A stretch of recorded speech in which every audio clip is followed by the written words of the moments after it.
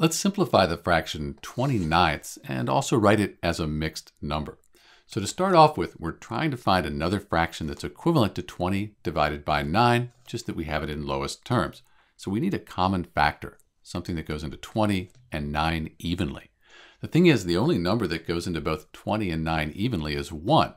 So this fraction is already simplified. We can't reduce it any further. We could, however, write it as a mixed number. So to do that, we take 9. 9 goes into 20.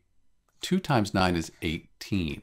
So 2 times 9 is 18 with 2 left over. Then we just bring the 9 across. So the fraction 20/9 is equal to the mixed fraction 2 and 2/9. And you can check that. 2 times 9 is 18. 18 plus 2, that's our 20. We just keep the 9 here the same. This is Dr. B. Thanks for watching.